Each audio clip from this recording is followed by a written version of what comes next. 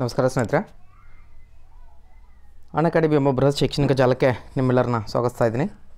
ಈ ಒಂದು ಸಂಚಿಕೆಯಲ್ಲಿ ನಾವು ಹಿಂದೆ ನಡೆದಂಥ ಪ್ರಮುಖ ಪ್ರಶ್ನೆ ಪತ್ರಿಕೆಯ ಪ್ರಮುಖ ಪ್ರಶ್ನೋತ್ತರಗಳನ್ನು ಚರ್ಚೆ ಮಾಡಲಿಕ್ಕೆ ಹೊರಟಿದ್ದೇವೆ. ಸ್ನೇಹಿತರೆ, ಅದಕ್ಕಿಂತ ಮುಂಚಿತವಾಗಿ ನಮ್ಮ ಆ್ಯಪ್ನ ಜೊತೆಗೆ ವಿಶೇಷ ಕೊಡುಗೆಗಳ ಸಂಕ್ಷಿಪ್ತ ಪರಿಚಯವನ್ನು ಮಾಡ್ಕೊಳ್ಳೋಣ. ಮೊದಲನೇದಾಗಿ ಸ್ಟಡಿ ಫ್ರಮ್ ಹೋಮ್, ಮನೆಯಲ್ಲಿ ಕುಳಿತುಕೊಂಡು ಅಧ್ಯಯನವನ್ನು ಮಾಡ್ಬೋದು. ಪರ್ ಡೈಲಿ ನಿಮಗೆ 18 ರೂಪಾಯಿ ಪೇ ಮಾಡಬೇಕಾಗುತ್ತೆ. ಲೈವ್ ಡೌಟ್ ಕ್ಲಿಯರಿಂಗ್ ಸೆಷನ್ ಕೂಡ ಇಲ್ಲಿ ಇರುತ್ತೆ ಅಂತಕ್ಕಂಥದ್ದು. ಜೊತೆಗೆ structured and free special classes ಇರುತ್ತೆ. ವ್ಯವಸ್ಥಿತವಾಗಿ ವಿನೂತನವಾಗಿ ವಿನ್ಯಾಸಗೊಳಿಸಿದಂಥ ತರಗತಿಗಳನ್ನ ನಿಮಗೆ ನೀಡಲಾಗುತ್ತೆ.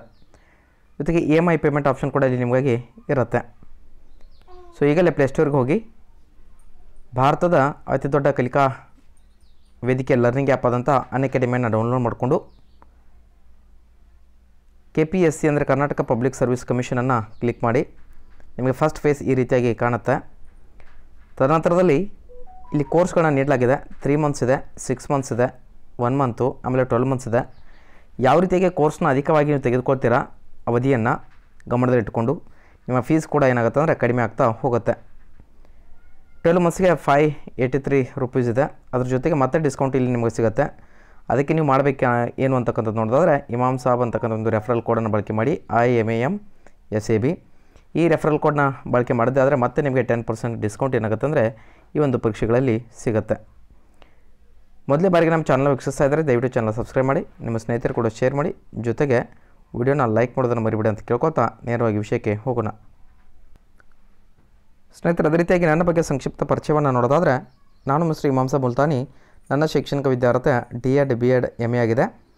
ಕರ್ನಾಟಕ ಶಿಕ್ಷಕರ ಅರ್ಹತಾ ಪರೀಕ್ಷೆಯನ್ನು ಪ್ರಥಮ ಮತ್ತು ದ್ವಿತೀಯ ಪತ್ರಿಕೆ 3 ಬಾರಿ ತೇರ್ಗಡೆಯನ್ನು ಗೊಳಿಸಿದ್ದೇನೆ. ಕೇಂದ್ರೀಯ ಶಿಕ್ಷಕರ ಅರ್ಹತಾ ಪರೀಕ್ಷೆ ಪ್ರಥಮ ಮತ್ತು ದ್ವಿತೀಯ ಪತ್ರಿಕೆ 2 ಬಾರಿ ತೇರ್ಗಡೆಯನ್ನು ಗೊಳಿಸಿದ್ದೇನೆ. ಕರ್ನಾಟಕ ಪೊಲೀಸ್ ಇಲಾಖೆ ನಡೆಸ್ತಕ್ಕಂಥ ಸಿವಿಲ್ ಮತ್ತು DR ಪರೀಕ್ಷೆಯಲ್ಲಿ ತಲಾ 1 ಬಾರಿ ಲಿಖಿತ ಪರೀಕ್ಷೆಯನ್ನು ತೇರ್ಗಡೆಗೊಳಿಸಿದ್ದೇನೆ.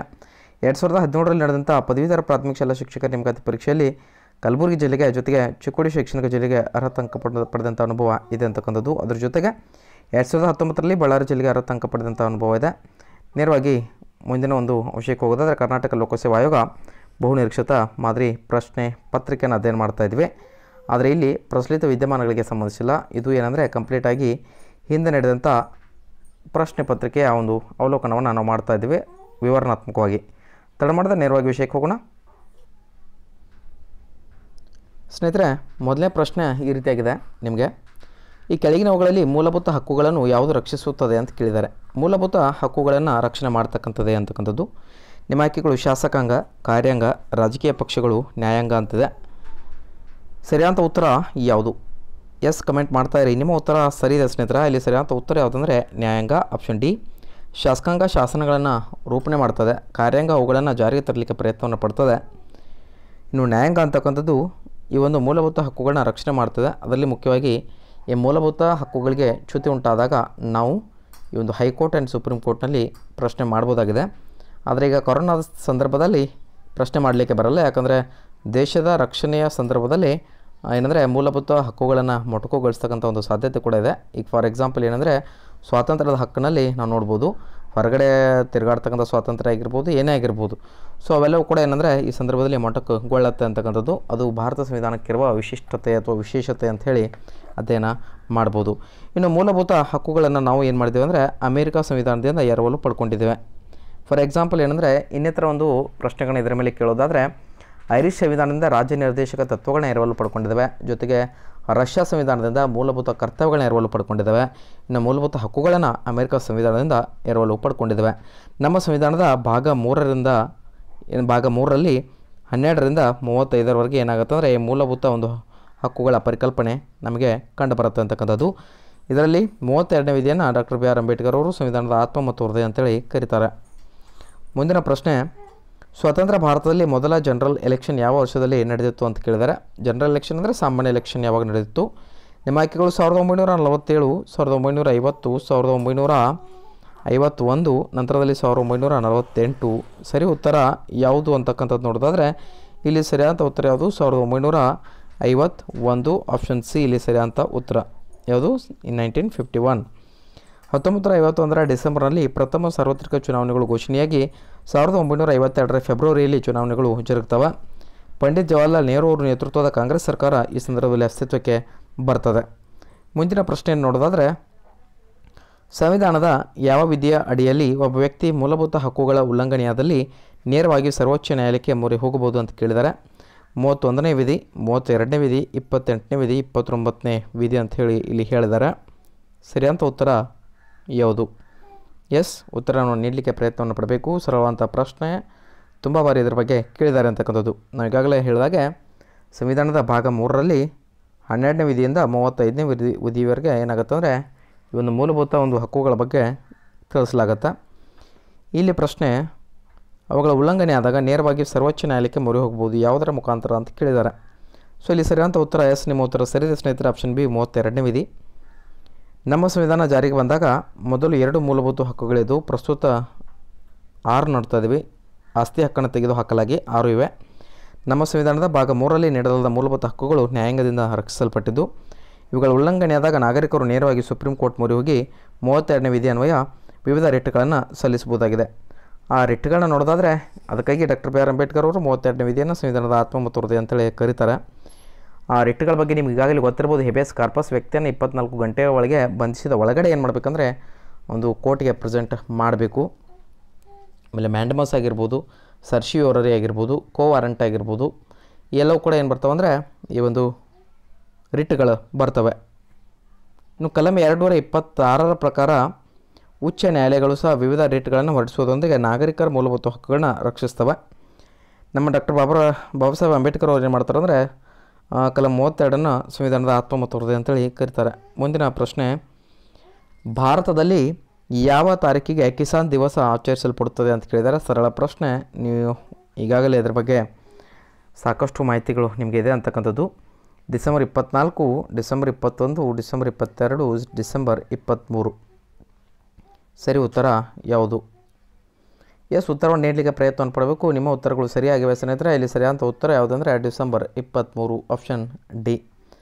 ಕ್ರಿಸ್ತಶಕ, ಅದು ಈಗ ಕ್ರಿಸ್ತಶಕ ಅಂತ ಕರೆಯಲ್ಲ, ಅದನ್ನು ಕೂಡ ನೆನಪಿಟ್ಕೊಳ್ಳಿ. ಈಗ ಏನಂತ ಕರೀತಾರೆ ಅಂದರೆ ಸಾಮಾನ್ಯ ಶಕ ಅಂತ ಕರೀತಾರೆ. ಸಾಮಾನ್ಯ ಶಕ ಮತ್ತು ಸಾಮಾನ್ಯ ಶಕ ಪೂರ್ವ ಅಂತ ಹೇಳಿ ಕರೀತಾರೆ. ಇದು ನೋಟ್ ಮಾಡ್ಕೊಳ್ಬೇಕು, ಯಾಕಂದರೆ ಜಾತ್ಯತೀತತೆ ತತ್ವವನ್ನು ಗಮನದಲ್ಲಿಟ್ಟುಕೊಂಡು 1936ರಲ್ಲಿ ಏಪ್ರಿಲ್ 11ರಲ್ಲಿ ಲಕ್ನೋನಲ್ಲಿನ ಪಂಡಿತ್ ಜವಾಹರ್ಲಾಲ್ ನೆಹರು ಅವರು ಆಲ್ ಇಂಡಿಯಾ ಕಿಸಾನ್ ಸಭಾವನ್ನು ಸ್ಥಾಪಿಸಿದರು. ಯಾವುದು? ಆಲ್ ಇಂಡಿಯಾ ಕಿಸಾನ್ ಸಭಾ ಅಂತಕ್ಕಂಥದ್ದು, ಆಲ್ ಇಂಡಿಯಾ ಕಿಸಾನ್ ಸಭಾ ಅಂತಕ್ಕಂಥದ್ದನ್ನು ಸ್ಥಾಪನೆ ಮಾಡ್ತಾರೆ ಲಕ್ನೋನಲ್ಲಿ. ಇದರ ಅಧಿವೇಶನದ ಅಧ್ಯಕ್ಷೆ ಸ್ವಾಮಿ ಸಹಜಾನಂದರು. ಯಾರು? ಸ್ವಾಮಿ ಸಹಜಾನಂದ. ಇವರ ಮೊದಲ ಹೆಸರು ಬೇರೆ ಆಗಿತ್ತು. ಅದು ಯಾವುದಂದರೆ ಘನಶ್ಯಾಮ ಆಗಿತ್ತು. ಅಂದರೆ ಕೆಲವೊಂದು ಬಾರಿ ಈ ಒಂದು ಹೆಸರಿನಿಂದ ಬರ್ಬೋದು ಪ್ರಶ್ನೆ. ಘನಶ್ಯಾಮ ಆಗಿತ್ತು. ಇದರ ಕಾರ್ಯದರ್ಶಿ ಎನ್ ಜಿ ರಂಗ ಅವರು ವಹಿಸ್ಕೊಂಡಿದ್ದರು. ಎನ್ ಜಿ ರಂಗ ಅಂತಕ್ಕಂಥವ್ರು ವಹಿಸ್ಕೊಂಡಿದ್ದರು. ಸ್ನೇಹಿತರೆ, ಮುಂದಿನ ಪ್ರಶ್ನೆ, ಇತ್ತೀಚೆಗೆ ಸಾವನ್ನಪ್ಪಿದ ಟ್ರಿನಿಡಾಡ್ನಲ್ಲಿ ಜನಿಸಿದ ಮೂಲತಃ ಭಾರತದ ಲೇಖಕರಾದ ದಿವಂಗತ ವಿ.ಎಸ್. ನೈಪಾಲ್ ರವರು ಈ ಕೆಳಗಿನ ಕೃತಿಗಳಲ್ಲಿ ಒಂದನ್ನು ಸೇರುವುದಿಲ್ಲ ಅಂತಕ್ಕಂಥದ್ದು ನೋಡಬೇಕಾಗತ್ತೆ. ಯಾವುದು ಸೇರಿಲ್ಲ ಅಂತಕ್ಕಂಥದ್ದು ಕೆಳಗಿನ ಕೃತಿ ವಿ.ಎಸ್. ನೈಪಾಲ್ ಅವರಿಗೆ ಸಂಬಂಧಿಸಿದಾಗೆ. ನಿಮ್ಮ ಆಯ್ಕೆಗಳು ಅ bend in the river, magic seeds, a house for mister Biswas, the remains of the day ಅಂತಕ್ಕಂಥದ್ದು. ಇಲ್ಲಿ ಸರಿ ಉತ್ತರ ಯಾವುದಂದರೆ the remains of the day, option D ಸರಿಯಾದ ಉತ್ತರ. 1971ರಲ್ಲಿ ಇನ್ ಎ ಫ್ರೀ ಸ್ಟ್ರೀಟ್ ಕಾದಂಬರಿಗಾಗಿ ಪ್ರಪಂಚದ ಶ್ರೇಷ್ಠ ಇಂಗ್ಲೀಷ್ ಕಾದಂಬರಿಗೆ ಕೊಡುವ ಬೂಕರ್ ಪ್ರಶಸ್ತಿಯನ್ನು ಭಾರತಕ್ಕೆ ಪ್ರಥಮ ಬಾರಿಗೆ ತಂದುಕೊಟ್ಟವರು ಯಾರಂದರೆ ದಿವಂಗತ ವಿ.ಎಸ್. ನೈಪಾಲ್ರವರು. ಅಷ್ಟೇ ಅಲ್ಲದೆ ವಿದ್ಯಾಧರ ಸೌರಭ್ಜಿ ನೈಪಾಲ್ರವರಿಗೆ 2001ರಲ್ಲಿ ಜಗತ್ತಿನ ಶ್ರೇಷ್ಠ ಪ್ರಶಸ್ತಿಯಾದ ನೊಬೆಲ್ ಪ್ರಶಸ್ತಿಯನ್ನು ಸಾಹಿತ್ಯ ಕ್ಷೇತ್ರಕ್ಕೆ ನೀಡಿ ಗೌರವಿಸಲಾಗಿತ್ತು. ಅ bend in the river, magic seeds, a house for mister Biswas ಕೃತಿಗಳನ್ನು ರಚಿಸಿದ್ದಾರೆ.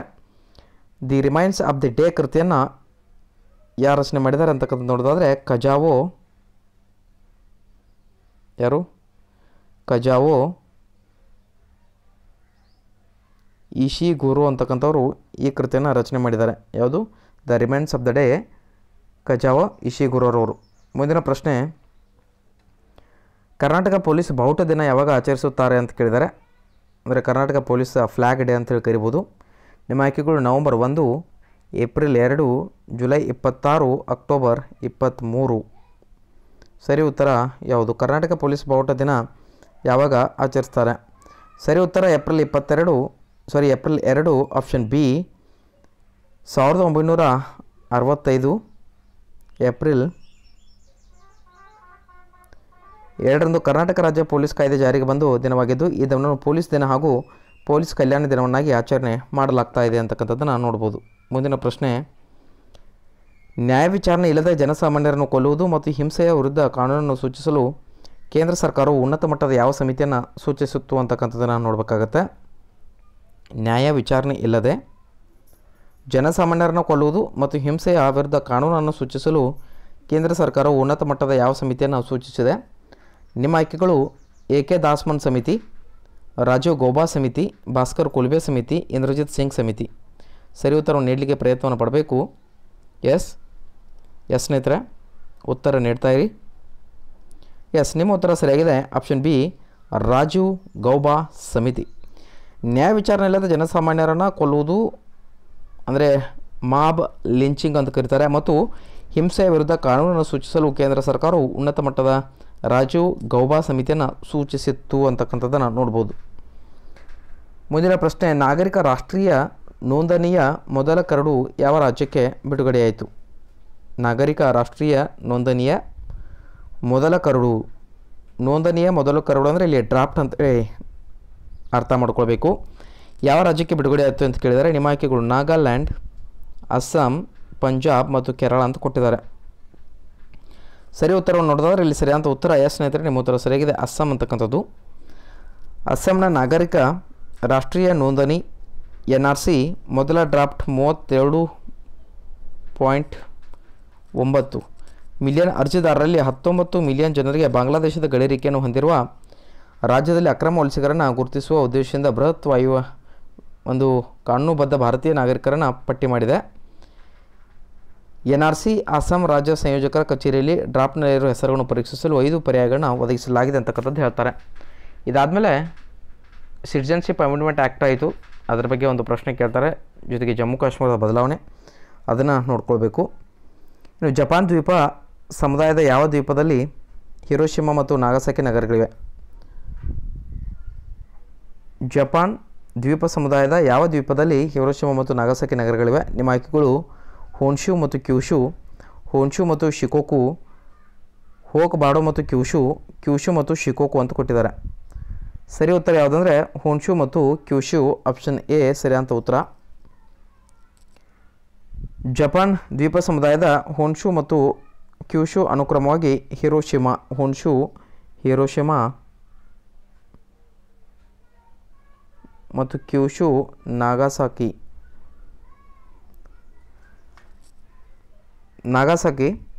ನಗರಗಳಿವೆ. ಕ್ರಿಸ್ತಶಕ 1939ರಿಂದ 1945ರವರೆಗೆ ಎರಡನೇ ಮಹಾಯುದ್ಧದ ಸಂದರ್ಭ ಕ್ರಿಸ್ತಶಕ 1945 ಆಗಸ್ಟ್ 6ರಂದು ಹಿರೋಶಿಮಾ ಮೇಲೆ ಅಮೆರಿಕ ಲಿಟಲ್ ಬಾಯ್ ಯಾವುದು? ಇದು ಕೂಡ ಪ್ರಶ್ನೆ ಬರ್ಬೋದು. ಲಿಟಲ್ ಬಾಯ್ ಅಂತಕ್ಕಂಥ ಹಿರೋಶಿಮಾ ಮೇಲೆ ಯಾವುದು? Little boy. ಮೊದಲು ಹಿರೋಶಿಮಾ, ಆಮೇಲೆ ನಾಗಾಸಾಕಿ. ಲಿಟಲ್ ಬಾಯ್ ಅಂತಕ್ಕಂಥ ಬಾಂಬನ್ನು ಹಾಕ್ತದೆ. ಆಮೇಲೆ ನಾಗಾಸಾಕಿ ಮೇಲೆ ಕ್ರಿಸ್ತಶಕ 1945 ಆಗಸ್ಟ್ 9ನೇ ತಾರೀಕು ಅಂದರೆ 3 ದಿನಗಳ ನಂತರದಲ್ಲಿ ನಾಗಾಸಾಕಿ ಮೇಲೆ ಫ್ಯಾಟ್ಮ್ಯಾನ್ ಅಂತಕ್ಕಂಥ ಬಾಂಬನ್ನು ಹಾಕ್ತದೆ. ಯಾವುದು? ಫ್ಯಾಟ್ಮ್ಯಾನ್. ಇದು ನೆನಪಿಟ್ಕೊಳ್ಳಿ. ಹಿರೋಶಿಮಾ ಲಿಟಲ್ ಬಾಯ್ ಅಂತ ಈಸಿಯಾಗಿ ನೆನಪಿಟ್ಕೊಳ್ಬೋದು. ನಾಗಾಸಾಕಿ ಫ್ಯಾಟ್ಮ್ಯಾನ್ ಅಂತಕ್ಕಂಥದ್ದು. ಇನ್ನು ಮುಂದಿನ ಪ್ರಶ್ನೆ, ಈ ಕೆಳಗಿನವುಗಳಲ್ಲಿ ಯಾರು ಪಟ್ಟದಕಲ್ಲು ಮತ್ತು ಐಹೊಳೆಗಳ ಸುಂದರ ದೇಗುಲಗಳನ್ನು ನಿರ್ಮಿಸಿದರು ಅಂತ ಕೇಳಿದ್ದಾರೆ. ನಿಮ್ಮ ಆಯ್ಕೆಗಳು ಚಾಲುಕ್ಯರು, ಹೊಯ್ಸಳರು, ಶಾತವಾಹನರು ಮತ್ತು ರಾಷ್ಟ್ರಕೂಟರು ಅಂತ ಕೊಟ್ಟಿದ್ದಾರೆ. ಸರಿ ಉತ್ತರ ಯಾವುದು? ಎಸ್, ಉತ್ತರವನ್ನು ನೀಡಲಿಕ್ಕೆ ಪ್ರಯತ್ನವನ್ನು ಪಡಬೇಕು. ನಿಮ್ಮ ಉತ್ತರ ಸರಿದೆ ಸ್ನೇಹಿತರೆ. ಸರಿಯಾದ ಉತ್ತರ ಆಪ್ಷನ್ ಎ ಚಾಲುಕ್ಯರು. ಬಾದಾಮಿ ಚಾಲುಕ್ಯರನ್ನು ಕರ್ನಾಟಕ ಒಂದು ದೇವಾಲಯ ವಾಸ್ತುಶಿಲ್ಪದ ಪ್ರವರ್ತಕರು ಅಂಥೇಳಿ ಕರೀತಾರೆ. ಏನಂತ ಕರೀತಾರೆ? ಕರ್ನಾಟಕದ ದೇವಾಲಯಗಳ ವಾಸ್ತುಶಿಲ್ಪದ ಪ್ರವರ್ತಕರು ಅಂತೇಳಿ ಬಾದಾಮಿ ಚಾಲುಕ್ಯರನ್ನು ಕರೀತಾರೆ. ಬಾದಾಮಿ ಚಾಲುಕ್ಯರು ಪಟ್ಟದಕಲ್ಲು ಮತ್ತು ಐಹೊಳೆಗಳ ಸುಂದರ ದೇಗುಲಗಳನ್ನ ನಿರ್ಮಿಸಿದರು. ಇಲ್ಲಿ ಬಾದಾಮಿ ಚಾಲುಕ್ಯರು ನಾಗರ ಶೈಲಿ ಮತ್ತು ದ್ರಾವಿಡ ಶೈಲಿಗಳ ಮಿಶ್ರಣವಾದ ಯಾವುದು? ವೇಸರ ಶೈಲಿಯ ನಿರ್ಮಾಪಕರು. ಇದು ಕೂಡ ನೆನಪಿಟ್ಟುಕೊಳ್ಳಿ. ಯಾವ ಶೈಲಿ? ವೇಸರ ಶೈಲಿ. ಬೇಸರ ಶೈಲಿ ಅಂದರೆ ಇಲ್ಲಿ ದ್ರಾವಿಡ ಶೈಲಿ ಮತ್ತು ನಾಗರ ಶೈಲಿಯ ಒಂದು ಮಿಶ್ರಣ ಕಂಡುಬರುತ್ತೆ ನಮಗೆ ಬೇಸರ ಶೈಲಿಯಲ್ಲಿ.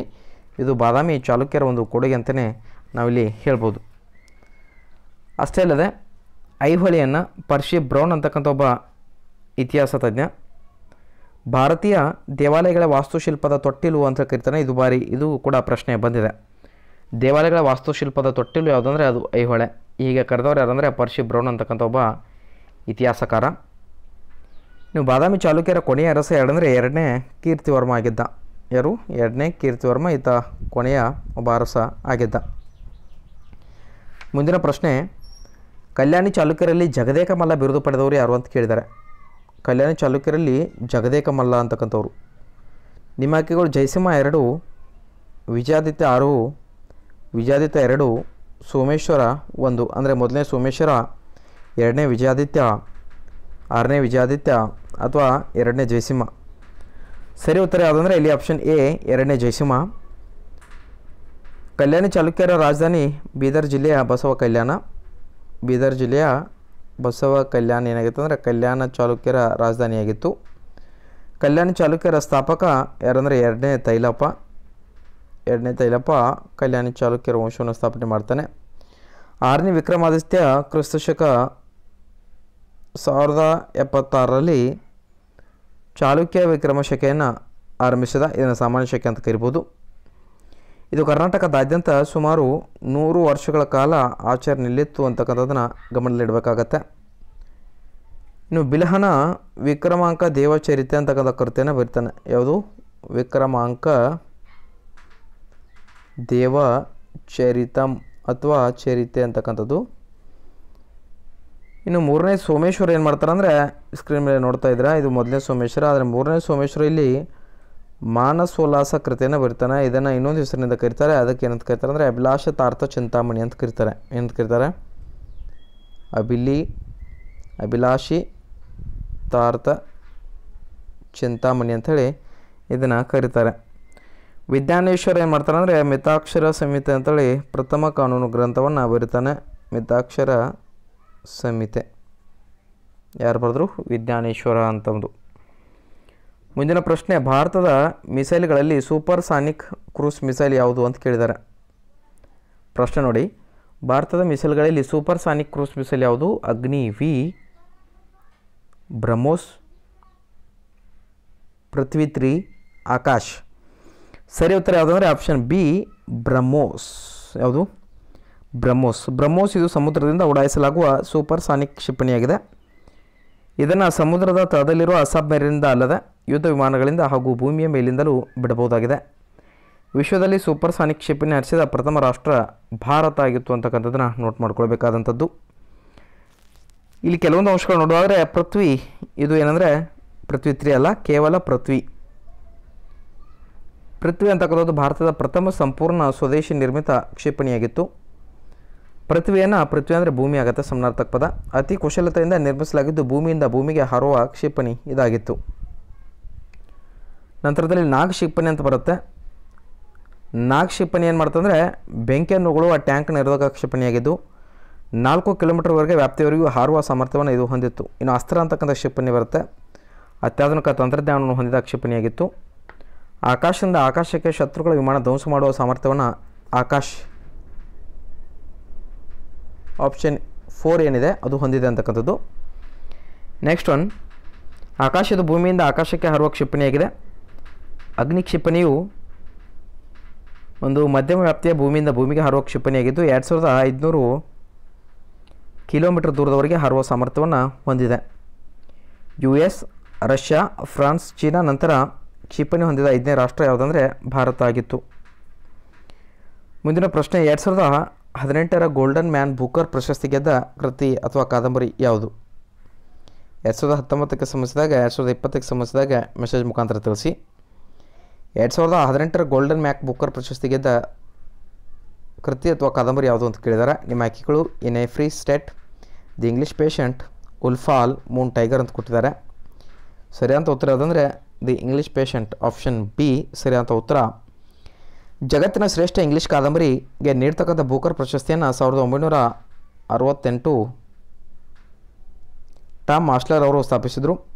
ಇದನ್ನು ಬ್ರಿಟನ್ ಸರ್ಕಾರದವರು ಕೊಡೋರು. 2018ನೇ ಸಾಲಿನ ಗೋಲ್ಡನ್ ಮ್ಯಾನ್ ಬುಕರ್ ಪ್ರಶಸ್ತಿಯನ್ನು ಮೈಕಲ್ ಬಂಡಾರ್ಜ್ ದಿ ಇಂಗ್ಲೀಷ್ ಪೇಷಂಟ್ ಕಾದಂಬರಿಗೆ ನೀಡಿ ಗೌರವಿಸಲಾಗಿತ್ತು ಅಂತಕ್ಕಂಥದ್ದನ್ನು ನೋಡ್ಬೋದು. ಮುಂದಿನ ಪ್ರಶ್ನೆ, ಸಂವಿಧಾನದ ಶಿಕ್ಷಣದ ಹಕ್ಕನ್ನು ಒದಗಿಸಲು ಹೊಸ ಆರ್ಟಿಕಲ್ 21A ಸೇರ್ಪಡೆ ಮಾಡಿದ ತಿದ್ದುಪಡಿ ಯಾವುದು ಅಂತ ಕೇಳಿದ್ದಾರೆ. ಸಂವಿಧಾನದ ಶಿಕ್ಷಣ ಹಕ್ಕನ್ನು ಒದಗಿಸಲು ಹೊಸ ಆರ್ಟಿಕಲ್ 21A ಸೇರ್ಪಡೆ ಮಾಡಿದ ತಿದ್ದುಪಡಿ ಯಾವುದು ಅಂತ ಕೇಳಿದ್ದಾರೆ. ನಿಮ್ಮ ಆಯ್ಕೆಗಳು 86ನೇ ತಿದ್ದುಪಡಿ, 87ನೇ ತಿದ್ದುಪಡಿ, 88ನೇ ತಿದ್ದುಪಡಿ, 89ನೇ ತಿದ್ದುಪಡಿ. ಸರಿಯಾದ ಉತ್ತರ ಯಾವುದು ಅಂದರೆ ಸ್ನೇಹಿತರೆ ಇಲ್ಲಿ ಆಪ್ಷನ್ ಎ 86ನೇ ತಿದ್ದುಪಡಿ. ಈ ಒಂದು ತಿದ್ದುಪಡಿಯನ್ನು 2002ರಲ್ಲಿ ಪದೇ ಪ್ರಶ್ನೆ ಕೇಳ್ತಾನೆ ಇದನ್ನು. 2002ರಲ್ಲಿ ಸಂವಿಧಾನಕ್ಕೆ 86ನೇ ತಿದ್ದುಪಡಿಯನ್ನು ಮಾಡಲಾಗಿ ಸಂವಿಧಾನಕ್ಕೆ 21A ಕಲಮನ್ನು ಸೇರಿಸಲಾಗ್ತದೆ. ಇದರ ನಡುವೆ 6ರಿಂದ 14 ವರ್ಷದ ಮಕ್ಕಳಿಗೆ ಏನಂದರೆ ಶಿಕ್ಷಣವನ್ನು ಮೂಲಭೂತ ಹಕ್ಕನ್ನಾಗಿಸ್ತದೆ. ಇನ್ನು 21A ಕಲಂನಲ್ಲಿಯೇ ಶಿಕ್ಷಣ ಸೇರಿಸಲು ಕಾರಣ ಏನಂದರೆ ತುರ್ತು ಪರಿಸ್ಥಿತಿಯ ಸಂದರ್ಭ ಇದನ್ನು ತೆಗೆದುಹಾಕಲು ಬರುವುದಿಲ್ಲ ಅಂತಕ್ಕಂಥದ್ದು. ಅದಕ್ಕಾಗಿ ಇದನ್ನು 21A ಸೇರ್ಪಡೆ ಮಾಡಿದ್ದಾರೆ.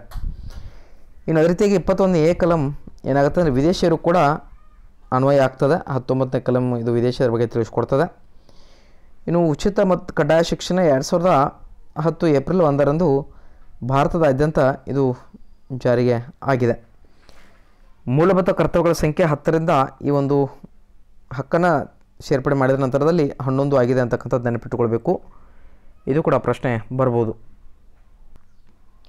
ಸ್ನೇಹಿತರೆ, ಮುಂದಿನ ಪ್ರಶ್ನೆ, ಮಹಿಳೆಯರಿಗಾಗಿನ ರಾಷ್ಟ್ರೀಯ ಆಯೋಗವು ಇದರೊಂದಿಗೆ ಅಂತರ್ಜಾಲದ ಸುರಕ್ಷಿತ ಬಳಕೆ ಕುರಿತು ಮಹಿಳೆಯರಿಗೆ ತರಬೇತಿ ನೀಡಲು ಡಿಜಿಟಲ್ ಸಾಕ್ಷರತಾ ಕಾರ್ಯಕ್ರಮವನ್ನು ಆಯೋಜಿಸಲು ಪಾಲುಗಾರಿಕೆ ಹೊಂದಿತ್ತು ಅಂತಕ್ಕಂಥದ್ದು. ಅಂದರೆ ಇದನ್ನು ಭೂತಕಾಲಕ್ಕೆ ಸಂಬಂಧಿಸಿದಂಥ ಪ್ರಶ್ನೆಯನ್ನು ಕೇಳಿದ್ದೀನಿ ನಾನು. ಈಗಾಗಲೇ ಹಿಂದೆ ನಡೆದಂಥ ಪ್ರಶ್ನೆ ಪತ್ರಿಕೆ. ಮಹಿಳೆಯರಿಗಾಗಿನ ರಾಷ್ಟ್ರೀಯ ಆಯೋಗವು ಇದರೊಂದಿಗೆ ಅಂತರ್ಜಾಲದ ಸುರಕ್ಷಿತ ಬಳಕೆ ಕುರಿತು ಮಹಿಳೆಯರಿಗೆ ತರಬೇತಿ ನೀಡಲು ಡಿಜಿಟಲ್ ಸಾಕ್ಷರತಾ ಕಾರ್ಯಕ್ರಮವನ್ನು ಆಯೋಜಿಸಲು ಪಾಲುದಾರಿಕೆಯನ್ನು ಹೊಂದಿದೆ ಅಂತಕ್ಕಂಥದ್ದು. ನಿಮ್ಮ ಆಯ್ಕೆಗಳು ಫೇಸ್ಬುಕ್, ಗೂಗಲ್, ಅಮೆಜಾನ್ ಮತ್ತು ಮೈಕ್ರೋಸಾಫ್ಟ್. ಸರಿ ಉತ್ತರ ಯಾವುದು ಅಂತಕ್ಕಂಥದ್ದು ನೋಡೋದಾದರೆ ಇಲ್ಲಿ ಸರಿಯಾದ ಉತ್ತರ ಫೇಸ್ಬುಕ್ ಅಂದ ತಕ್ಷಣ ಫೇಸ್ಬುಕ್ ಬರ್ತಾಯಿದೆ.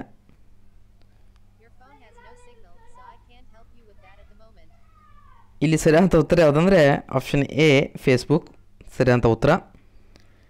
ಮಹಿಳೆಯರಿಗಾಗಿನ ರಾಷ್ಟ್ರೀಯ ಆಯೋಗವು ಫೇಸ್ಬುಕ್ನೊಂದಿಗೆ ಅಂತರ್ಜಾಲದ ಸುರಕ್ಷಿತ ಬಳಕೆಯ ಕುರಿತು ಮಹಿಳೆಯರಿಗೆ ತರಬೇತಿ ನೀಡಲು ಡಿಜಿಟಲ್ ಸಾಕ್ಷರತೆ ಕಾರ್ಯಕ್ರಮವನ್ನು ಆಯೋಜಿಸಲು ಪಾಲುದಾರಿಕೆ ಹೊಂದಿದೆ.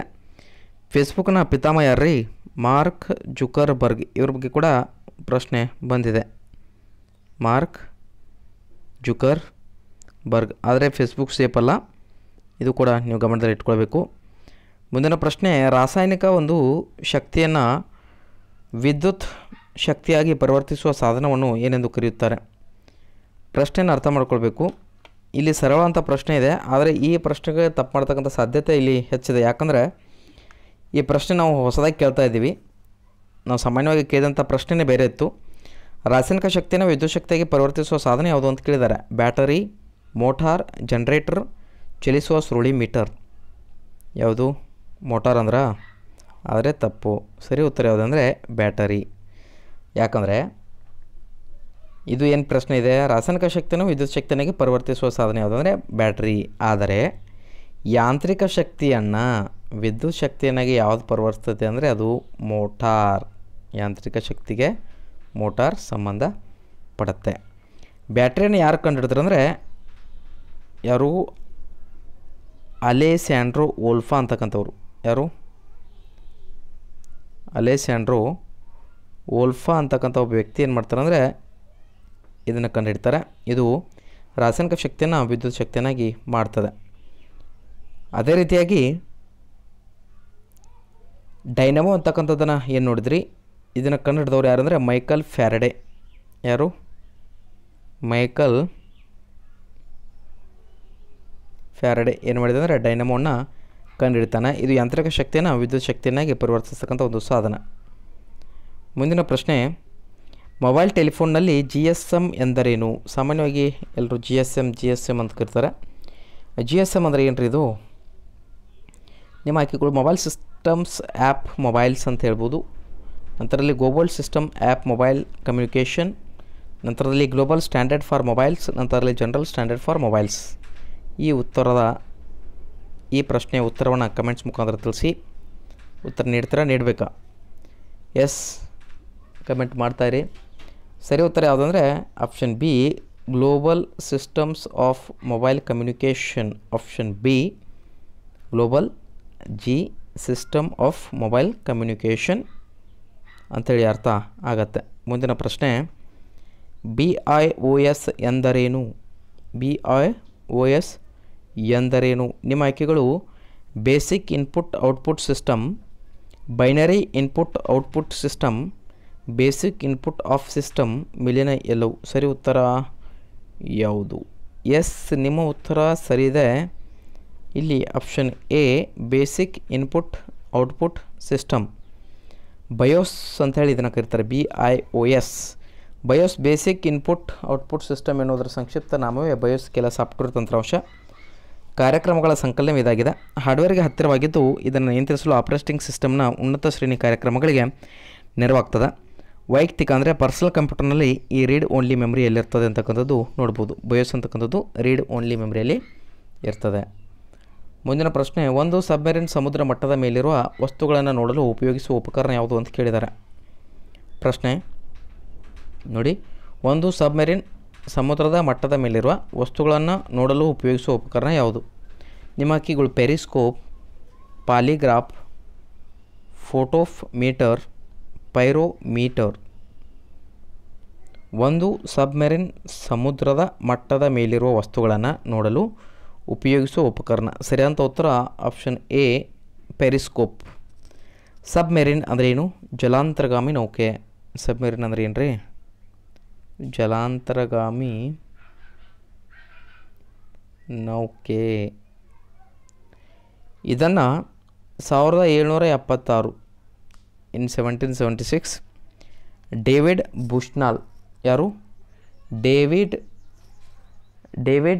ಬುಶ್ನಾಲ್ ಅಂತಕ್ಕಂಥ ವ್ಯಕ್ತಿ ಏನು ಮಾಡ್ತಾರೆ ಅಂದರೆ ಈ ಒಂದು ಸಬ್ಮೆರಿನ್ ಅಂದರೆ ಜಲಾಂತರ್ಗಾಮಿ ನೌಕೆಯನ್ನು ಕಂಡುಹಿಡಿತಾನೆ.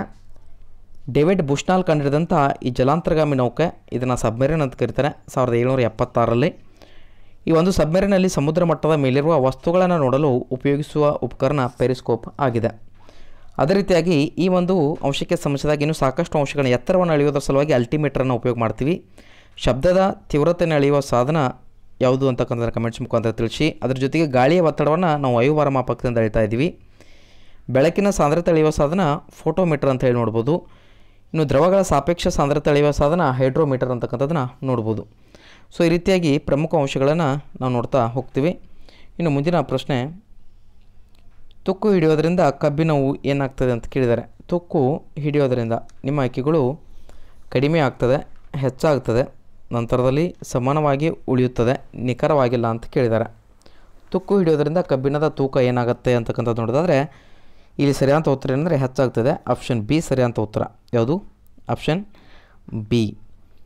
ಅಂದರೆ ಸಿಂಧು ನಾಗರಿಕತೆಗೆ ಕೆಲವೊಂದು ಪ್ರಮುಖ ಅಂಶಗಳ ಬಗ್ಗೆ, ಕಬ್ಬಿಣದ ಬಗ್ಗೆ ನೋಡೋದಾದರೆ, ಸಿಂಧು ನಾಗರಿಕತೆ ಅಂದರೆ ಕಂಚಿನ ಯುಗ. ದ್ರಾವಿಡ ಜನಾಂಗ ಇವರಿಗೆ ಕಬ್ಬಿಣದ ಪರಿಚಯ ಇರಲಿಲ್ಲ ಅಂತಕ್ಕಂಥದ್ದನ್ನು ನೋಡ್ಬೋದು. ಇಡೀ ಭಾರತದಲ್ಲಿ ಪ್ರಥಮ ಬಾರಿಗೆ ಕಬ್ಬಿಣದ ಬಳಕೆ ಕಂಡು ಬಂದದ್ದು ಕ್ರಿಸ್ತ ಶಕ ಪೂರ್ವ 1000ರಲ್ಲಿ, ಅಂದರೆ ಸಾಮಾನ್ಯ ಶಕ ಪೂರ್ವ ಅಂತಾಗತ್ತೆ. ದಕ್ಷಿಣ ಭಾಗದ ಒಂದು ಗಾಂಧಾರ ಪ್ರದೇಶದಲ್ಲಿ. ಭಾರತದಲ್ಲೇ ಪ್ರಾಚೀನವಾದ ಒಂದು ಕ್ರಿಸ್ತ ಪೂರ್ವ 600 ಹಿಂದಿನ ಕಾಲದ ಕಬ್ಬಿಣದ ವಸ್ತುಗಳು ಹಾವೇರಿ ಜಿಲ್ಲೆಯಲ್ಲಿ ಹಳ್ಳೂರಿನಲ್ಲಿ ದೊರೆತಿವೆ. ಕ್ರಿಸ್ತಪೂರ್ವ 3ರಷ್ಟು ಹಿಂದಿನ ಕಾಲದ ಕಬ್ಬಿಣದ ಕುಲುಮೆ ಕೋಲಾರ ಜಿಲ್ಲೆಯ ಬನಹಳ್ಳಿಯಲ್ಲಿ ದೊರಕಿದೆ. ಒಂದು ದೇಶದ ಆರ್ಥಿಕ ಮತ್ತು ಕೈಗಾರಿಕಾ ಪ್ರಗತಿಗೆ ಕಬ್ಬಿಣದ ಅದಿರು ಮುಖ್ಯವಾಗಿದೆ. ಕಬ್ಬಿಣದ ಅದಿರಿನ ಪ್ರಮುಖ ವಿಧಗಳು ನೋಡೋದಾದರೆ ಮ್ಯಾಗ್ನಾಟೈಟ್ ನೋಡ್ಬೋದು. ಯಾವುದು? ಮ್ಯಾಗ್ನಾಟೈಟ್.